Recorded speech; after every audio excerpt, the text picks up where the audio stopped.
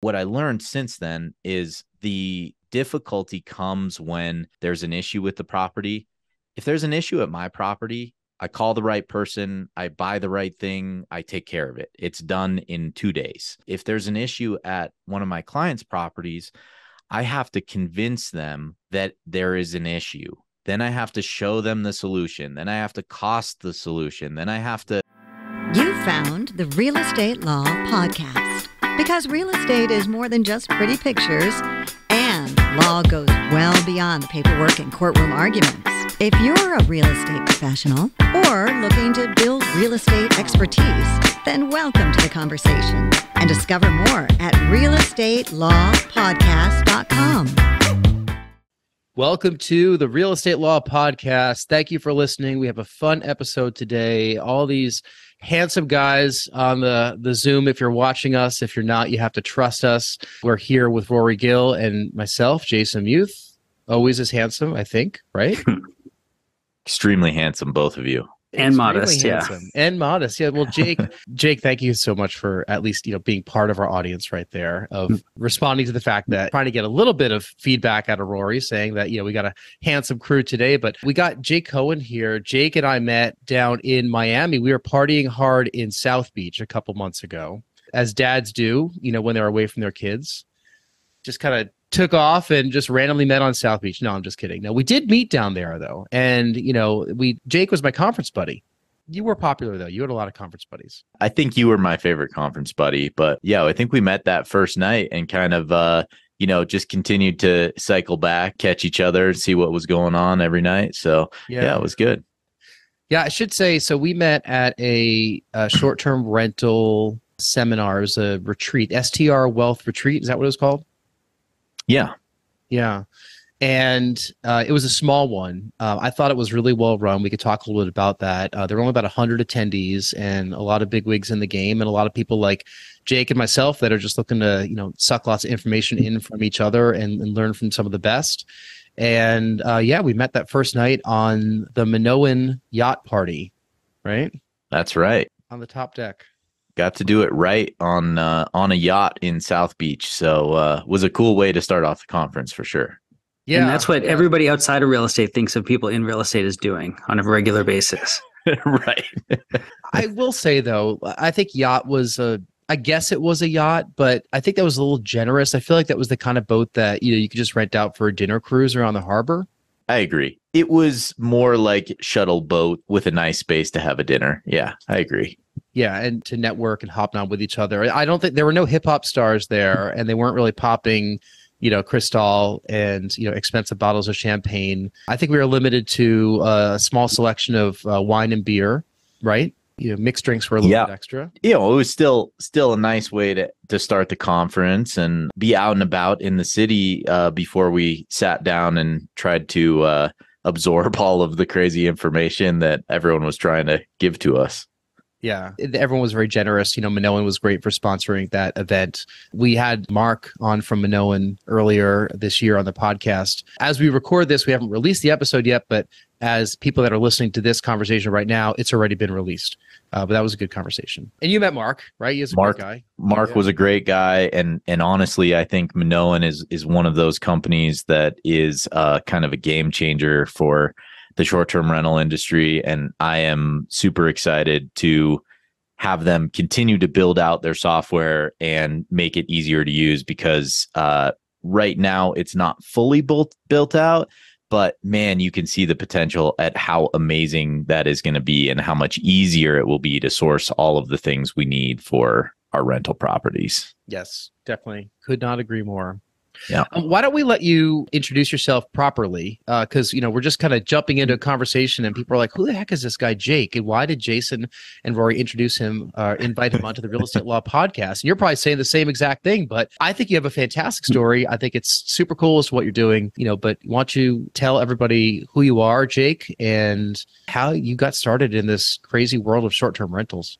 Sure. Well, as Jason said, my name is Jake. I have been investing in real estate since I was in my early 20s. I kind of got my start in real estate with my parents. My folks owned a small hotel in Lake Tahoe. So my first experience with real estate was trying to frantically hang pictures on the walls when I was 10 years old, as our first guests were arriving at our small bed and breakfast on the shores of Lake Tahoe. And it was an interesting way to be introduced into real estate, because my folks actually house hacked the space. So we had a little 3-bed, 2-bath house on the front side of the property, and then we had 9 guest rooms, and it made for kind of an incredible lifestyle choice for my parents, because we were able to purchase a property on the shores of Lake Tahoe, which at the time was not cheap, and at this time is probably unfathomably expensive. We were able to make a nice living and live on this beautiful property. And I didn't really realize the connection to house hacking until later, when I started hearing the term on podcasts and people were saying, "Oh yeah, I house hacked my house. I live in this unit and someone else lives in this unit." And my parents were doing it a long time ago. So it was a cool introduction into real estate. I went to college down at UC San Diego, and afterwards my parents had bought a hotel in Palm Springs, and the manager was leaving the property as I was graduating college, and they asked me to manage the property for them. It was kind of crazy that they were ready to hand the keys to a 12-bedroom or 12 bed hotel to a 22-year-old kid, but they did, and I didn't even burn it down, so it all turned out. But learned a lot there. I got to serve on a lot of the boards in town. I was president of the Small Hotels of Palm Springs organization, and really got a feel for hospitality and running my own business doing that. And then when I moved out to Denver, I realized there was a great opportunity in rental real estate in Denver, because the prices were significantly lower than what I was used to in California, and I could see the potential of Denver. So bought a couple of long-term rentals with my mom, and my mom was kind of the impetus to me continuing my real estate investing career, because she had retired from the hotels, but she really didn't have enough money to really be well off for the rest of her life. So we came up with a deal where she gave me a chunk of money, and I did all the work, the property management, the renovations of the properties. And, it was a nice start to our business, but we realized neither of us were making very much money. It wasn't a whole lot of fun in long-term rentals. So we started looking for a short-term rental up in Steamboat Springs, and we found a duplex up there. Needed a ton of renovations, and we found a lot of success with that. The following year, bought a triplex in the same area, and now own a duplex in Gulf Shores, Alabama as well. My wife and I also continued to kind of rent out our primary residences as we moved from place to place. So we now have 5 properties, 3 of them single family homes, and 2 short-term rental duplex and triplex rental properties. So been a ride, been exciting. Yeah. You manage them also? Do you co-host Yes. properties? Yeah. Yeah, I manage all the properties myself. Just have a hard time, especially with short-term rentals, with such a high management fee. Never been able to really convince myself that it was worth it. We have 2 properties, and each of them make over $200,000 a year in income from short-term rentals. And I would be giving up, $50,000 plus a year if I let either of those go to a property manager. And the honest truth is, for example, we bought this place in Gulf Shores a year ago, and the property management company that was managing it, the most rental they had ever done in a year was about $110,000. And we're at 220 for the year so far, and we have 2 months left. Slow months, albeit, but nonetheless, we doubled the income. We did spend a little money on renovations, but not none of the renovations were crazy. It was like new kitchen appliances, paint, rehabbing a couple bathrooms. It wasn't anything like we knocked the whole thing down. So, Right. so that really made me convinced that I could do it better than a property manager after seeing those results. And how many people does that property sleep? It's a 10-bedroom property, sleeps 28 people. So it's a big one. It's 5-bed, 3.5 bath per side. So it's a duplex. So we can either rent it the whole 10 bedrooms, which we find it does rent that way mostly in the summer. Or we do separate them off during the slow season when we're trying to get more rentals in there. Yeah. Yeah. When did you purchase in Gulf Shores? That was June of 2021. We purchased Okay. that property. Did you find that market because of, kind of the hotness of it being discussed a lot in podcasts? I really did. Yeah. The honest truth is I had never been there. My mom had been there and spoke very highly of it. Yeah, I had not been there. So I made a reservation to go out there in April of 2021. And it just so happened that property came on the market. I don't know what it was, a week before, and we put in an offer. We were able to be out there for the inspection. It all just kind of came together in the right way. We had planned a trip from Gulf Shores all the way down the coast of Florida, basically to check out all those markets, Destin, Panama City Beach, all of those, because they were all getting discussed like crazy and so hot. We just kind of fell in love with the quiet area of Gulf Shores called Fort Morgan, which is right on the peninsula, pet-friendly beaches and very quiet, but far away from downtown Gulf Shores. So it was perfect for where we are in our lives. If I was in my 20s, I'd probably prefer to be more in downtown Gulf Shores where you could go hit the bars and, the nice restaurants and stuff. But this is a perfect fit for us now where we are in our lives. Before we get too far along in kind of your story and these particular investments, something that really kind of jumped out to me is the fact that, this is something that your parents were involved with too. And some feedback I hear, quite a bit for other people getting involved in real estate investing is that they're being crazy. They're going out there and they're spending lots of money, incurring all this debt. How can you possibly sleep at night? And that's where a lot of people have a lot of fears that prevent them from getting involved in real estate or real estate investing. But it sounds like your parents probably were in favor of it and supportive. So, aside from kind of the investment that your mother helped give for the property in Colorado, can you talk a little bit about the support that they gave you for the right to have the right mindset to get involved in real estate? Yeah, definitely. I think that both of my parents were entrepreneurial by nature. My mom was a travel agent and she owned a ski shop with some partners when she was in her younger years. They obviously ran the bed and breakfast and the hotel. So they definitely had that entrepreneurial mindset and they were comfortable with investing. The interesting thing is that investment that they made in Palm Springs was actually a horrible financial investment for them. They bought the property. We spent $300,000 or $400,000 renovating that hotel, and we basically sold the property for, I think, just over what we bought the property for about 6 years later. We just timed the market very poorly, and it was at the time where both of my folks were ready to retire, and they had kind of had this dream of we're going to go back and forth between Tahoe and Palm Springs.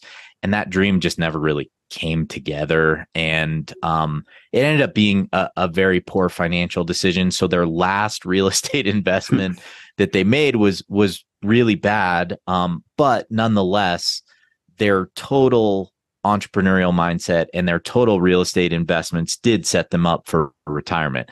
So it's not like it was all bad. It was just that one investment really didn't turn out the way they expected.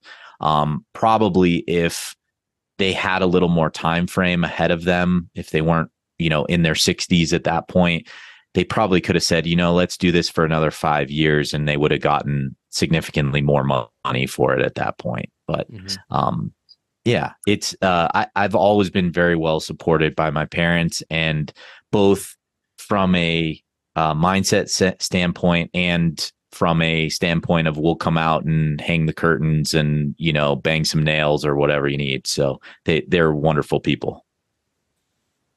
Rory, for the record, I feel attacked by that question. So no, you should feel supported by it. I'm trying to help vindicate you a little bit. Part of the background of the question is, Jason's parents, as he grows the number of short-term rental properties he has, they're providing some of the objections and some of the, I wouldn't say that they're trying to dissuade the progress, but they are very cautious and scared by the leveraged investments. You're choosing your words very carefully here. I could tell. I sure am. Yes.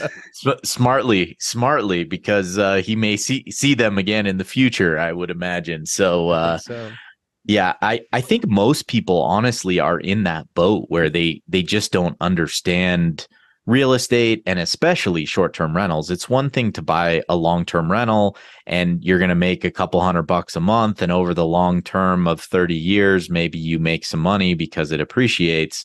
But buying a short-term rental where you're talking about a huge outlay of cash to, furnish and get everything set up the right way and buy all these softwares and go through training, it's a lot to bite off. So I think most people are probably like Jason's parents, where they're just uncomfortable with that kind of an investment. Mm-hmm. Or, conflating it with just owning multiple homes for yourself. Because if you did own properties in Gulf Shores, Colorado, Palm Springs, and Lake Tahoe, that would be extravagant if you were just purchasing homes for yourself to come visit when you felt like it. But that's not what these are. And that's absolutely true. But I also think that's one of the coolest things about owning short-term rental property is I own a investment that I can also go to. So this past year, we invited our entire family, our entire extended family. We had 16 aunts and uncles and cousins that came to our Gulf Shores property. And we just said, this is yours, this is yours for free. We went to Costco, we bought a bunch of food and booze and had a great time for a whole week. And my aunts and uncles were blown away that me at 38 could invite them on this vacation and allow them to use my property and not charge them anything for it. So it gave me a huge sense of pride to be able to do that. And I think that's one of the things that people who are looking at this as a lifestyle choice should really value, because it is worth a lot. It's worth a lot to your family, to you, to your kids, all of those things. Mm-hmm. The places that we have purchased, it sounds similar to kind of the strategy that you've taken, Jake. We don't have anything quite the size of your Gulf Shores property. But what we've purchased, we've always decided that we want to buy things that we would want to stay in ourselves. That's kind of one of the criteria. Yeah. And the good Airbnb hosts are the ones, or the good short-term rental hosts, I should say, are the ones that understand the customer experience. They have good amenities. They have clean places. They have great systems. They're good at communication. So you're not staying in dumps. Like the places that are dumps are the places that allow you to charge more than you do, because you do a good job with it. I do a good job with it. But we always want to stay in the places that, we want to appoint them the way that we would want them appointed. And we're not extravagant, right? But I want the mattress to be comfortable because I'm going to sleep in it. I assume my guests want a comfortable mattress too.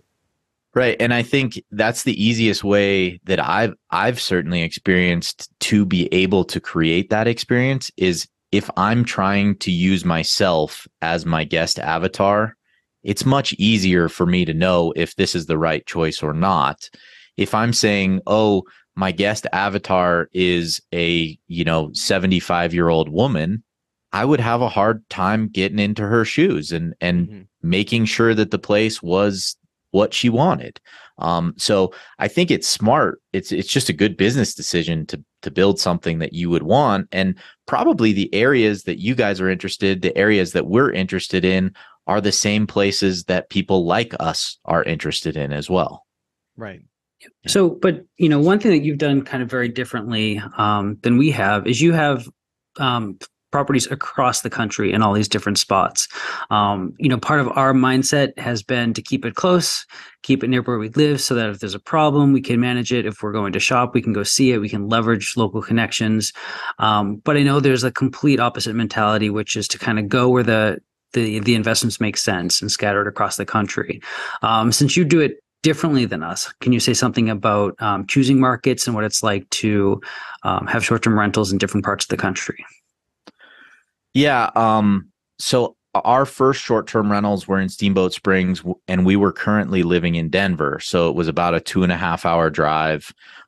It wasn't insurmountable for me to go there if there was a true emergency, but I wasn't going there to unclog the toilet or something like that. So I kind of had to set up the systems, but I felt like it was kind of systems with training wheels, because if I really had to go up there, I could. And so I built a system, basically, a really good cleaner, a really good handyman. And I built everything out with the idea that if a guest says, hey, my internet's not working, or hey, whatever, this amenity is not the way it's supposed to be, one of those two people was going to respond and take care of it. And that was kind of from day one. It had to be that way. So it made it pretty easy once I went further across the country to Gulf Shores, where now I'm a full day of flying and driving and all that to get there, and also I can't just drop everything that I'm doing and just go to Gulf Shores the next day. So it was the same thing, though. Basically, I have a cleaner and I have a handyman, and they're set to respond to anything that comes up. Further than that, it's basically the same thing. You're calling a plumber, you're calling an electrician, anything like that. If it's more complicated, what I've found is that a guest really is looking for a response. They're not necessarily expecting you to fix something that second. So, if there is a electrical problem, they want you to say, I'm so sorry, I called the electrician, he'll be there tomorrow or the next day or whatever it is. Obviously, if it was like power's out at the whole house, then you would you would put them somewhere else for the night and get them squared away. But I set that up from the beginning, and it made it much easier for me to contemplate going to Gulf Shores. It definitely was scary to make that jump, especially with a property as big as the one that we purchased. But we went in with that idea, and we also were looking for really strong returns, so that if something did go wrong, if we had a large expense, if we had something crazy happen like a hurricane, we had a pretty good variable of income, so that we felt comfortable with, okay, we can set aside some money because of the incredible income we're going to get from that property, to feel more comfortable if things don't go 100% perfect. So I think that made us feel a little better. Do you co-host other people's properties, or is it just what you own? I did kind of fall into co-hosting. I currently have 3 properties in Steamboat. Basically, the way I fell into it, these people, I met this lady at a meetup group, and she was buying a place, and I was just helpful to her as far as helping her, find a couple contractors and whatnot. And then when it was time for her to put it on Airbnb, she said, hey, do you mind doing this for me? And I thought, why not? As long as you use the same cleaner, the same handyman, I'm going to use the same messaging, all of that stuff. And she agreed to that. And then her neighbor decided he wanted me to co-host his 2 properties as well. So it's something that I've never really tried to grow. It just happened organically, and it's not my favorite part of the business, is the honest truth. All 3 of those properties make very little money for me. So the effort I put in is minimal, but I also get minimal back. But it was easy to do because they were going to use the same systems that I already had in place. Yeah. I was going to say, talking about the conference that we went to, and we probably follow a lot of the same people online. The conference was put on by Bill Faith and Mike Sodrin. I'm in Mike's mastermind. I don't know if you're in one of the masterminds or not. Are you in Bill's? I'm not in either of the masterminds. I talked to both of them about their masterminds, and I would be interested in getting in one in the future. Right now, I had a little too much on my plate, so I decided to put it off for a little while. I think it's been a great decision for me. It kind of got me on the right path the past couple months, because I was out there. I mean, I'm currently sitting in our first property in the kitchen right now.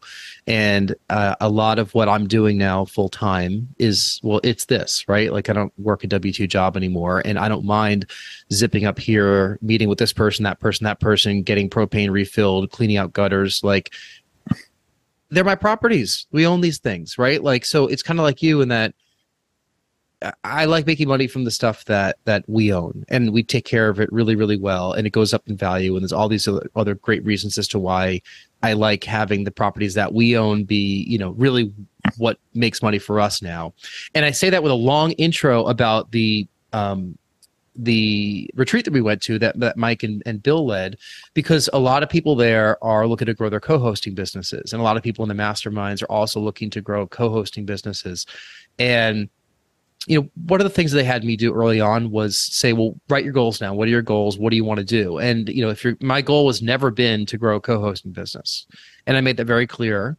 And everyone knows that. Like, the coaches know that, Mike knows that, and that's fine. Like, they're not saying you should think about doing this. But I do observe what everyone else is doing. Like, I see these people that are getting these co-hosting contracts and whatever. And I'm kind of like where you are right now, which is, that seems like a pain in the butt. It seems like I'm creating a job for myself, and I don't necessarily want to do that yet, but I don't know. I might get dragged into it at some point. It's hard to not do it if it happens easily. And I think the same thing happened to Bill. He wasn't looking for it, and someone asked him, would you consider managing one of my properties? And he looked at the numbers and he said, geez, I could make, I don't know what, $40,000 a year by managing one property. How hard can it be? I already have all the systems in place. And that's kind of the same thing for me, as I realized it would be kind of dumb for me to not take this on because it will be easy. What I learned since then is the difficulty comes when there's an issue with the property. If there's an issue at my property, I call the right person, I buy the right thing, I take care of it. It's done in 2 days. If there's an issue at one of my clients' properties, I have to convince them that there is an issue. Then I have to show them the solution. Then I have to cost the solution. Then I have to, convince them the cost of the solution is going to bring more money to them, and it's like, we're talking about a $500 mattress here. I shouldn't have to work this hard. When someone just complained and said the mattress is crappy, just buy a new mattress. It's worth it. Yeah. That's how I run my properties. And it's really hard when you have clients that don't feel that way. So it's definitely been something I've shifted as I've gone through the co-hosting to more my decision-making on their behalf, as opposed to me having to clear everything with them. So we've had discussions about, what amount of money can I just take care of myself? If someone says there's no coffee, can I buy coffee? Those kinds of things, so that I don't have to go to them for every tiny little detail. I just came from a sales related job. I worked as a sales manager for media companies for 13 years and did research for media before then. And you're always selling yourself. Even in this business, you're always selling yourself. But, if you're going to be a co-host and build up a co-hosting business, you're selling yourself to these owners that A, you should have a co-host, B, that it should be you to co-host. And then C, you're constantly having to resell yourself, with showing performance, monthly performance, dealing with the stuff that you're bringing up right now. And it's in the right mindset for many people. It's not for me right now. Like, when I left my job, what I wanted to do was not create another job for myself, but I wanted to continue the path that we're on right now, which we set a goal in 2016 to buy one property every year for 10 years. A relatively, nothing simple, but, that seems attainable, right? And we're on track to do that. So, give me another couple of years, we'll have another couple of properties, and I'll have more than my hands full to manage our own stuff. That's kind of where my mindset is. It's very different from everybody else, but like, it's actually interesting to hear that, you've kind of taken a very similar path in purchasing and owning the properties that you're managing. And that's probably how you spend the majority of your day, is managing your own stuff. I really don't anymore. The honest truth is I spend probably 10 hours a week on my properties. I still do all of the messaging for the most part for the properties, but I have really good automations in place. I have, pricing software, all of that. So I don't feel like I spend very much time doing that, but there is certainly some back and forth with cleaners, handyman, buying supplies, that sort of thing. I generally have tried to take myself out of the equation of doing maintenance and that sort of thing on the properties because of the way I initially set it up. I wasn't here. I now live in Steamboat Springs. I think you know that, but now I live in Steamboat. I could go over to my triplex here and do the gutters and those things, but I would then be taking away business from my handyman, and those are things that I contracted him on basically from the beginning. The fact that I'm here doesn't really take away from the fact that it's more efficient for me to give him that job and me to be working on the next step in the business. And I think a lot of people, especially in those masterminds, you'll hear over and over again, the sooner you can take yourself out of the day-to-day operations of the business, the easier it is to grow. And I have certainly found that. That being said, I bought a new primary residence in Steamboat about 5 months ago. I've been spending 20 hours a week, doing maintenance and reconstruction and that sort of thing on my primary residence. Mm-hmm. So the truth is I'm doing the same thing you are. It's just not necessarily my investment property that I'm doing it on. Right. Yeah. Yeah. I've heard the same thing, take yourself out of the equation, let build the systems, and then you'll spend minimal time in the business, and your job is the CEO to grow the business. So, I actually do believe in that. And I think it's important. Rory doesn't see what I spend the entire days doing. I'm kind of with you in the amount of time I spend messaging guests, contractors, whatever it is. It's relatively minimal at this point. We have 4 properties live. A 5th will be live next year. If you get your automations in there, you get your messaging in there, you get your systems built, then that part of it is probably just about 10 hours a week. I personally, I know that the next property that we're going to get will be at some point later on next year, once we kind of have a little bit more capital that we can go do it. Because if you remember in Miami, we went under agreement on the property that I was showing you. We just bought it. It just closed a couple weeks ago. I was there yesterday. Rory was there this weekend. We have 3 bookings ready for December, so we're eager to, super exciting. That's awesome. Yeah, it's great. And it's a very turnkey property, and even turnkey properties have a long list of things that still need to be done.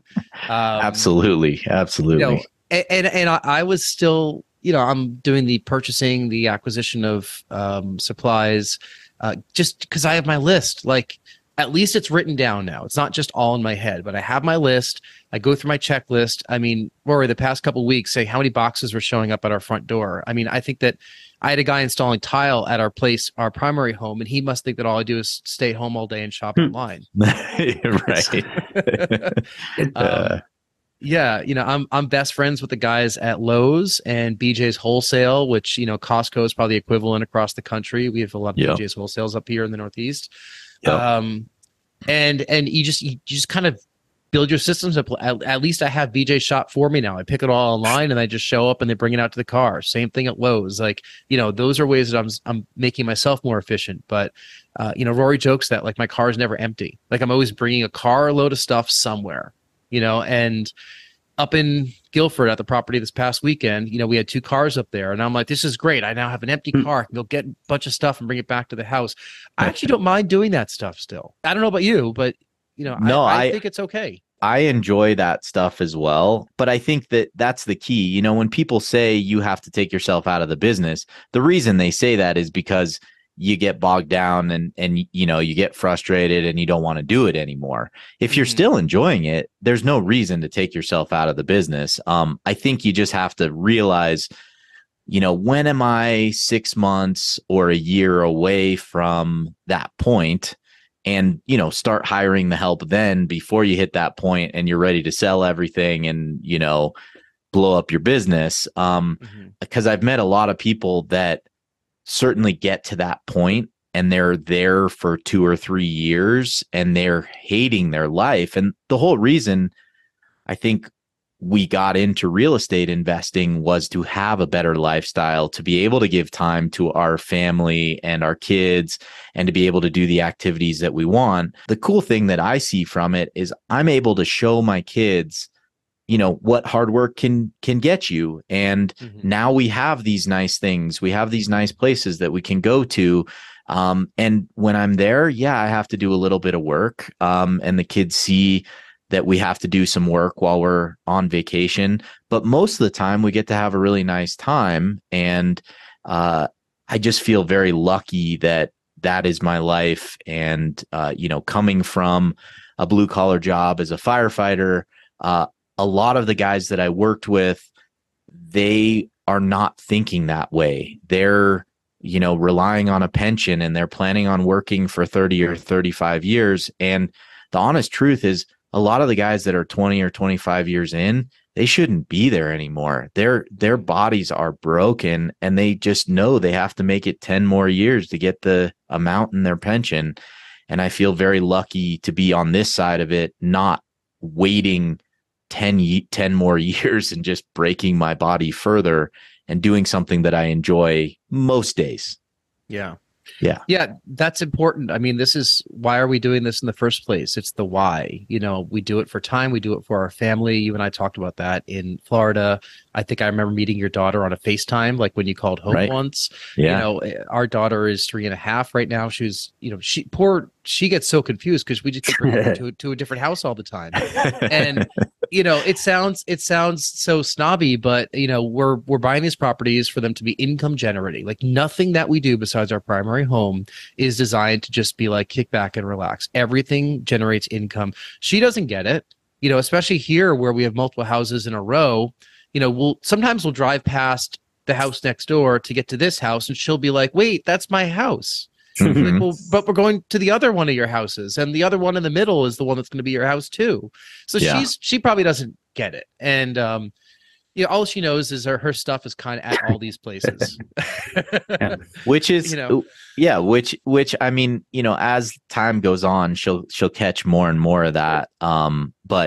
But I think it's amazing to have this lifestyle, and I think that it's really nice to be entrepreneurial in your mind. And whether you actually are an entrepreneur and have your own business, or you help someone else that is an entrepreneur, but you can have that mindset of understanding that you're building something, you're making something greater. I feel very lucky that I'm able to employ the cleaners that I do, to employ the handyman that I do, to, have business for the AC guys and the electricians and all of that, because I'm supporting the economy and I'm building this business and it's supporting me.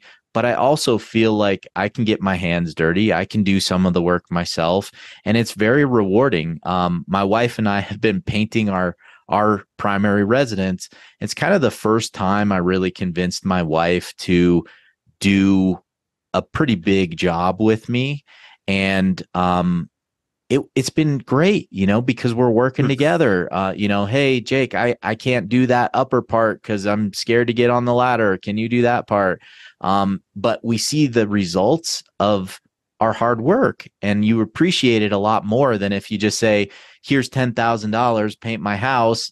I'm going to be back in 2 weeks. You don't get that same reward. Yeah. Well, I mean, speaking of the rewards, we're talking about the primary residence there too, but each property, when we've got it up and running, that was a chapter of our lives. So we've been on pace for about one a year, but what you see behind Jason, that was the result of us painting and contracting things out and putting it together. And that was, that's what we did in 2016. There were a lot of good memories there. And then the next one was 2017. And, we have actual memories attached to these places for all the work we've done and getting them up and running. And then we're on to the next one. Right. And Rory, have you been, you're a realtor, correct? Yeah, that's right. Yeah. And a lawyer. Yes, I'm both. Yeah. Yeah. So have you been the realtor on all of these properties that you've purchased? I have. Yes, I have. Okay. That's a really cool dichotomy to your business that you guys have, where you can use you as the realtor to source the properties. And then Jason, you're the one that's, working through a lot of the supplies and the, day-to-day messaging and all of that. It's something that I kind of hope for my future is that eventually maybe my wife will join me in the business. And, she's been really great with design and helping me with colors and things like that, which I am certainly not great at. But at the end of the day, each of these has still been my project, my baby. And I look forward to kind of being that team like you guys have.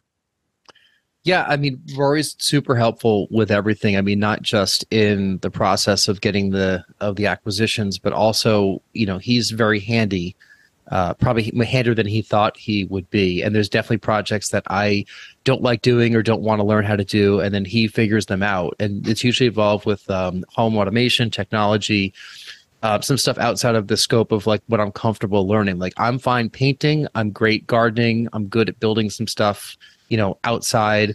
Rory did a deck here, right? During the pandemic, we were living here for 3 months, and we're like, well, not a deck, a patio, a stone patio, and figured out how to do all that.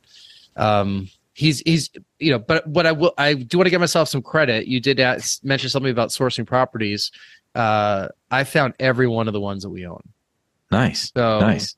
I know that as the realtor, I was like, hey, Rory, guess what? Here's your commission. Get this place closed. But I'm thinking back to all of them. And yeah, I was one that, identified each one of them. But nonetheless, that's a significant amount of money in your guys' pocket by not paying a commission. It's something that I've considered a number of times. Should I get my real estate license? And the honest truth is I went through all the training once. I sat the exam and I never turned the paperwork in because I got busy. It was right before we opened the hotel in Palm Springs. I just got busy doing renovations, and all of a sudden I looked down and a year went by and I couldn't submit the paperwork anymore. And I said, oh well, no worries. It's a business that has a lot of it works pretty well with doing the short-term rentals, but I wouldn't get a license just for the purpose of doing your own deals. It's great because I have, a separate business that I can use and leverage and find ways to work with the short-term rental business, but I wouldn't get a license for it. The same way I think you suggested earlier about, you wouldn't do co-hosting just to do a couple co-hosting. If you want to build a business that works well with it and you like co-hosting, great. Right. That's another business that you do alongside everything else, and it works together. But yeah, definitely. Yeah. So I do want to get to some of the final questions that we have for you. We could probably go on for a long, long time, but this another one thing I'd be curious about, and I'm right now in between. I've said this to Rory before, where I want to have credibility and influence with what we're doing, but I don't need to be an influencer, and I don't need to be the superstar who's in charge of a awesome social. I mean, we have a social media presence at Next Home Titletown and with this podcast, but we're not doing it to sell courses and run conferences. And all the power to the people that are, because that's kind of the direction they want to go in. It's not really in my DNA. But I did see that you have a course, or you've had a course, or you're thinking about doing a course, or tell me more about where all this fits into your life. I think all of those things that you said were true. I did have a course, I have a course, and I'm working on a course. I think those are all true. Right. I built out a course. It's currently free and probably will stay free as long as I can continue to make it work that way. But I kind of started this mission of I want to make this easier for others about 3 years ago. I started doing webinars for people, and they were just free webinars. And we'd get 10 or 20 people on each webinar, and we'd go through a certain aspect of the business, like how you automate your messages or how do you price with Price Labs or something like that. And I basically came to a conclusion that, okay, I basically have a 6 webinar series that covers the vast majority of the basics of what people need to know to get started. And I turned it into a course, recorded about 50 videos, and, have some additional information like these are the furniture that I've purchased and these are the messages that I send out, etc. But basically, my goal was just to target the people that are interested in maybe buying their first property and not worry about trying to go after someone who's trying to make $1 million in short-term rentals. I feel like all of the courses that are out there are targeted towards you're going to be a professional short-term rental operator. And what I saw with a couple of my friends is that they were interested in having a place in a ski town because I live in Colorado, or they were interested in buying a beach house because they lived in, a beach, somewhere near a beach or something like that. And most of them were thinking of it from the perspective of, I have to be able to cover a, $4,000 mortgage to buy this house. They weren't thinking from the perspective of, I'm only going to be there 1 weekend a month. The rest of the time I could rent the property out. So I'm kind of looking at it from that perspective. Can I convince someone who has some extra space in their basement to rent out their basement? Can I convince someone who wants to buy a second home that they can do it and they can actually pay their mortgage and maybe even make a couple bucks on top of that? So I'm not really targeting someone who's like us, where we're going to turn it into a lifestyle, but I'm targeting those people that just want to have a little bit of a better life, maybe make a little extra income on the side, and teach them the basics so that they can get started. And if after that they hit the point where they say, wow, I want to do this full time, great. Go to Bill Faith, go to Mike Songren. These guys are professionals. They have amazing systems. But man, it took me hundreds upon thousands of hours to learn which softwares I should use. It took me so long to decide which coffee maker to buy, all of these stupid things that it's like, if someone had given me a list and said, here's the list, just buy this stuff, I would have done it in a heartbeat. And even if it wasn't the perfect thing initially, at least you got something in there and you got started, and you're not waiting 2 or 3 months because you're trying to do research on which coffee maker is the right one, stuff like that. Yeah. I have to think that there are, I don't know how many hosts are there that have vacation properties, whatever Airbnb quotes. I don't know what the number is. It's ginormous, but not every one of them is listening to all of the masterminds that are out there, right? The vast majority, 95% of them are probably just piecing it all together themselves. Right. And that's your friends, that's people that we know that have second homes who claim they're going to rent them out, but then never do. So they just become, in my mind, places that they're just sinking a lot of money into that happen to be appreciating in value, unlike a boat, but they just aren't making money on it. Not everyone wants to do or go to the level that you and I have gone. The fact that we both showed up in Miami to a conference with 100 people that were curious about this, says that we want to make sure that we're meeting people that are like-minded, that are, willing to share their systems, that have good recommendations. I feel as though that conference, I don't know what your opinion was of it, but, I came back really energized, and I had a lot of clarity as to what I was supposed to be doing. And it was great meeting, people like yourself and folks from around the country who, were probably in a very similar spot. A lot of people there were in that 3 to 8, 10 property range, right? What do you Yeah, think? and I think honestly, probably the majority actually were less than that. I think there were a lot of people there that owned one or two properties, and but they saw what this could be. The one or two, they're saying, "Wow, these are doing really well. Can I buy two more or something like that?" But yeah, I think there's different paths for different people. Obviously, like Mike is one of those guys that is just skyrocketing. He's buying 50-unit hotels and things like that. That's really not of interest to me. I would love to have, 5 or 8 really nice properties and make a good living from them and be able to spend a lot of time doing the things that I want to do, like being with my family and, going skiing and biking and, maybe down the road, I'm spending a little time on this course, helping people out. But I don't want to spend I don't want to work a 50 or 60 hour a week job running short-term rentals. That's kind of what I got out of was, working the 50 or 60 hour a week job. So I feel really lucky to have the clarity that I do and not to be going that crazy. Now Mike has on his schedule, I know that he plays golf 3 days a week or something like that. It's hard for me to believe that he really actually does that, given how fast he's moving with all this stuff. Yeah.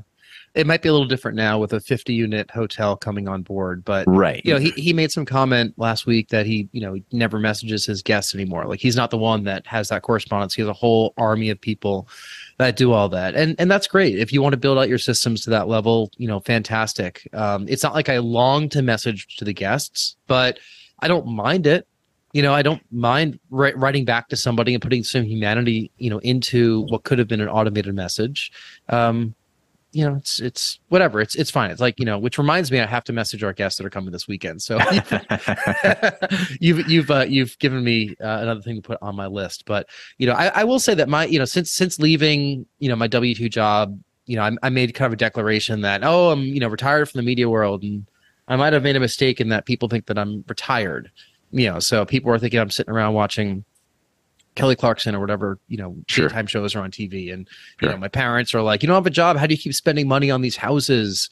But I try to tune all that out, myself and, have the same clarity that you have, which is, the end goal in mind is time freedom, is time with your family, is being proud of the work that you're doing, is enjoying the work you're doing. Cause I'm enjoying this work. I mean, I don't know, Rory, I don't know. What do you think? And maybe I've been a little stressed out recently with the acquisition, but, I don't know. I've enjoyed what I've been doing for the past few months since I left the media. Don't you think? Yeah. I mean, it comes in spurts too. I mean, when you have a brand new property in between closing and the first guest, you're running around doing a whole bunch of things at once. And this is also when you're kind of overhauling all your systems at the same exact time. While we are still relatively new in our primary residence and getting that all together. Right. So, there are a lot of things kind of converging at the same time. But, this business kind of comes in waves, I find. And I feel like that's just how life is too, is, you never know, when the right thing comes up, and they usually all come at the same time. And it's crazy, but it's also, I like that project-based life because I can work 80 hours a week for a few weeks, work really hard, like move stuff, do whatever I have to do, get a lot done. But it's nice to be able to go back to that baseline of, okay, now I can go back to my 30 or 40 hours a week that I normally do, as opposed to I work 60 hours a week every week. I mean, as a firefighter, my normal schedule was 56 hours a week. If I worked an overtime shift, it was 72 hours a week. And it's like, it's so nice to not have that as my normal baseline and to not be tired all the time, and, give myself the rest and the exercise and eating well and all of those things that we should do, which most of us in our regular lives have a hard time prioritizing. So I think it's been a great shift for us. My wife is a physician assistant. She still works a normal job, and she has healthcare and all of that. But I think she's felt a huge difference in my stress level. And I think the biggest thing for me is just I'm not tired every single day like I was before. Mm-hmm.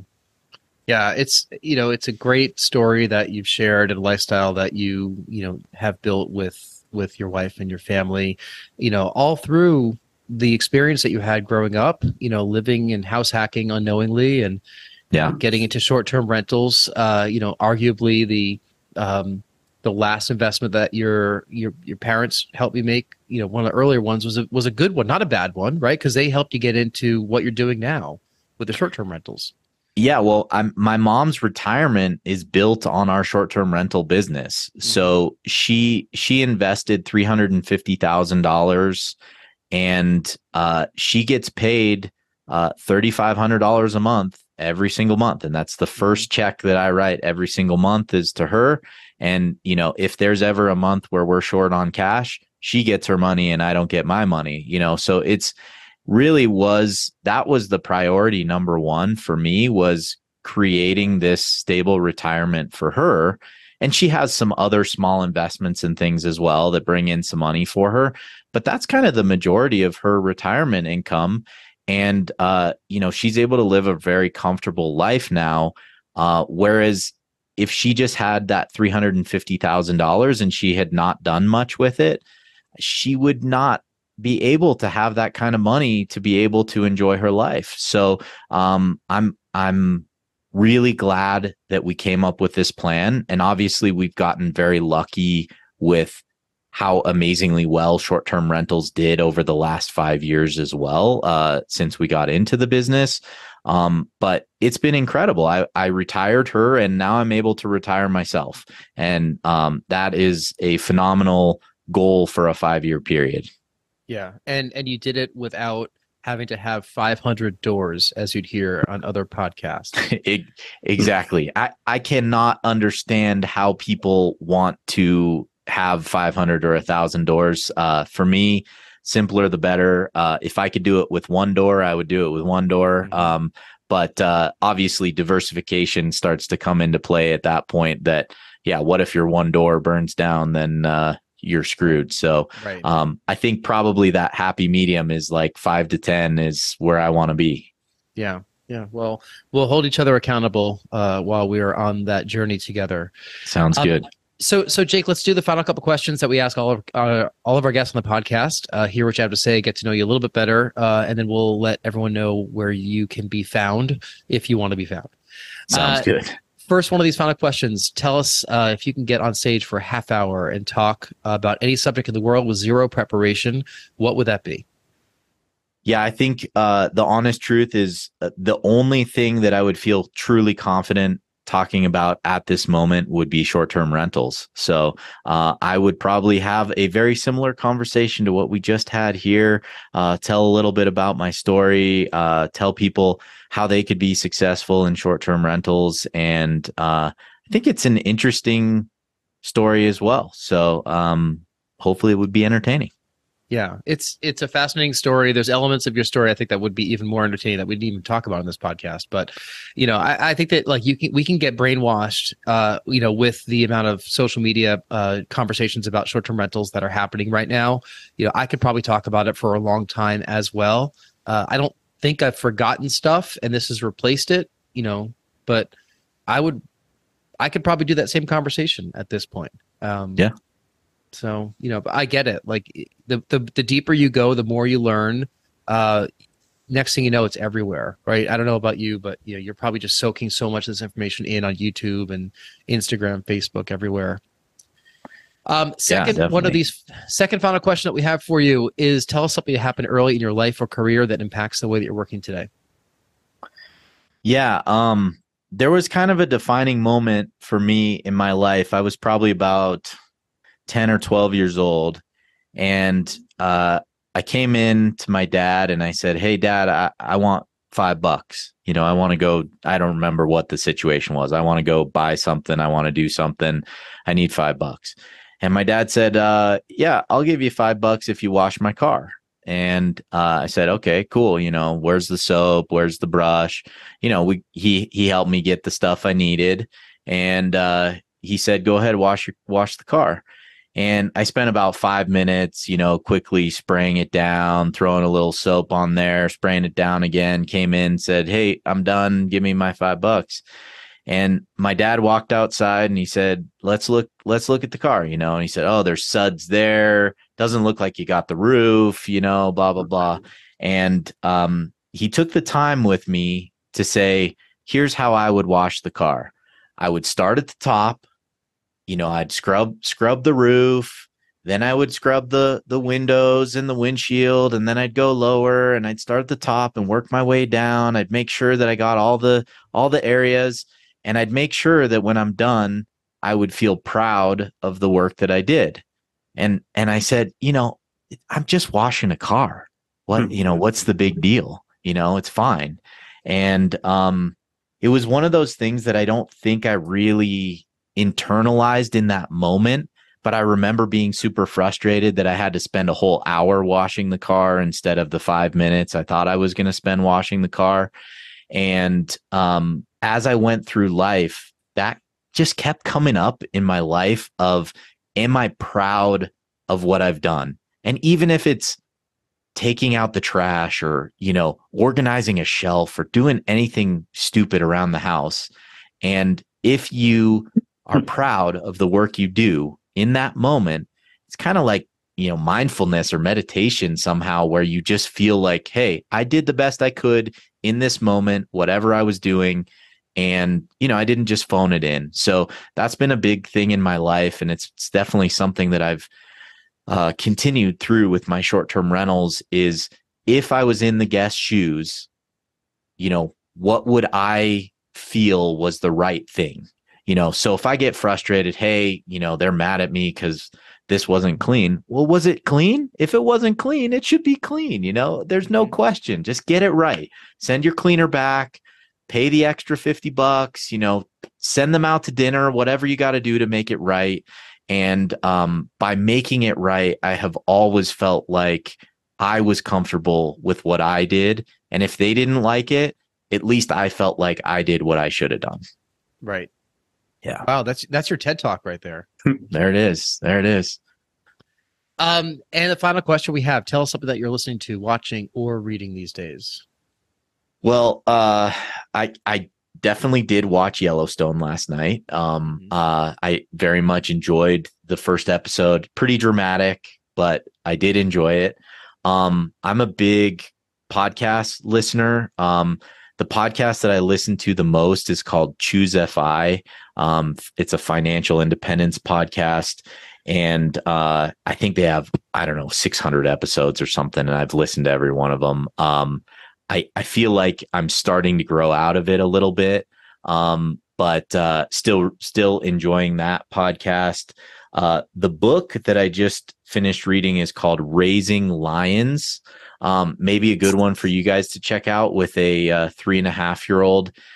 Basically, the very short premise is we are parenting like our children are lambs, but we're teaching them to be lions, so they run our lives instead of us being able to control them. I've been struggling with my 4-year-old because she realizes she has power now, and it's very hard to be emotionally stable and not just yell at her when I'm upset.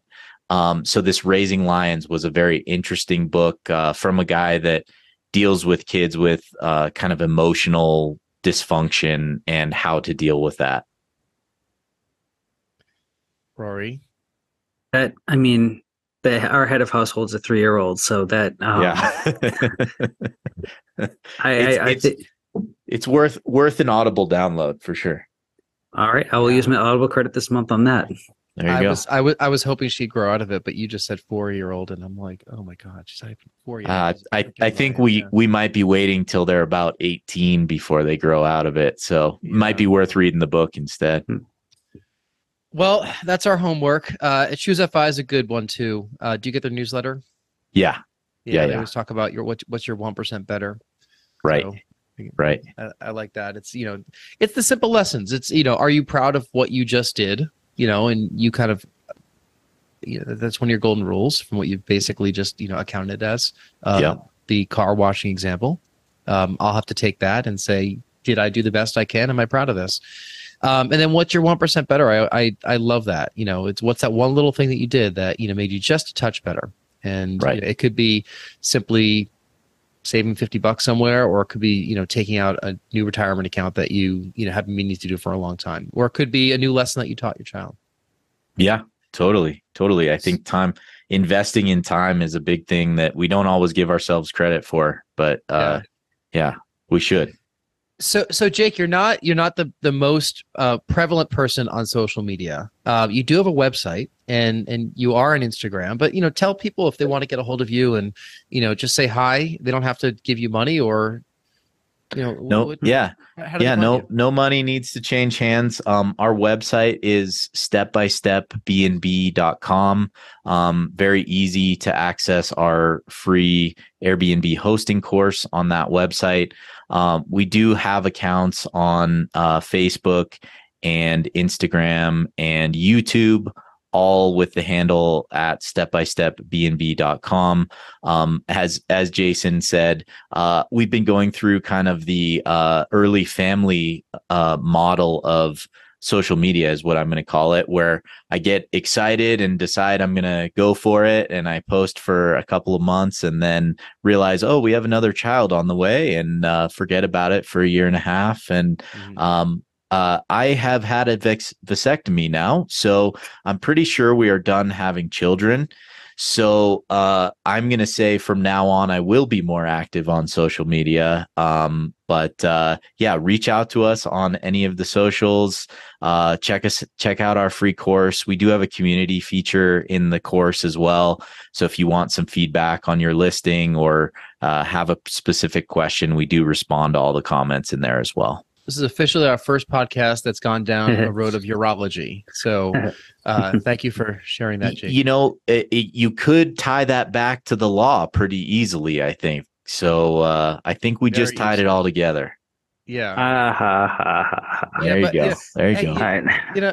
We don't always talk about law on this podcast. I mean, we talk about law, half the time, 30% of the time. It's just called the Real Estate Law Podcast just because, we try to throw it in there. But speaking of which, we do have an attorney that should probably say where you could be heard and found. Well, if you're looking for law and you didn't get enough law on the podcast, you can find me at my law practice, Urban Village Legal, urbanvillagelegal.com, or here at my brokerage, Next Home Titletown, nexthometitletown.com. I think people have always had enough law. With whatever level law you've had, it's always enough. Hey, Jake, thank you for spending time with us. Really appreciate it. I loved hanging out with you in Miami. I hope we can do it again sometime. Hopefully we'll run into each other at another conference coming up. If you're ever out in Boston, out our way, please let us know, and we will show you around. We are good with hospitality, just like you are. Absolutely. Well, same goes for you. If you ever come out to Steamboat, we'd love to have you here as well. Awesome. I'm sure the girls would have a great time together. Yeah, I've never been to Steamboat. I've been to Boulder, I've been to Denver, but never Steamboat. So all right, the list. Add it to the list. And you as the listener, if you're still listening, thank you for listening through our conversation. We hope you've been inspired by some of what Jake has had to say.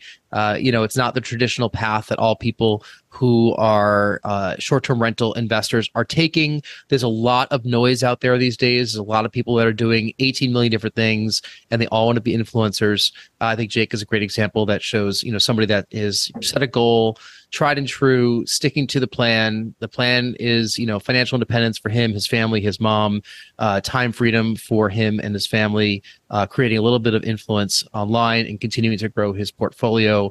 I think it's one that lots of people could listen to and aspire to do. And it's not spoken of that frequently because it always seems to be more, bigger, better. I'm tuning that out myself. So Jake, thank you for sharing the story.